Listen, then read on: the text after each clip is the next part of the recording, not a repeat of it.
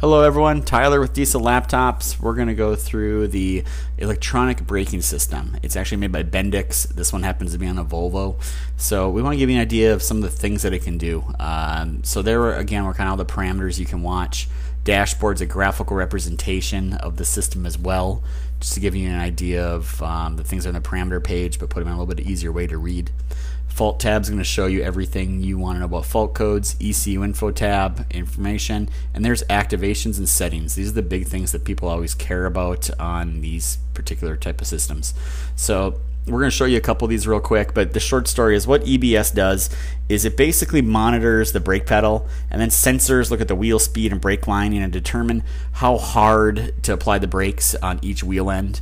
And obviously there's things that can come up, there's calibrations that need to be done, so the TEXA system can do all those things. So there's the last one, just kind of showing you some of the commands, and thank you for watching our video. We do appreciate it.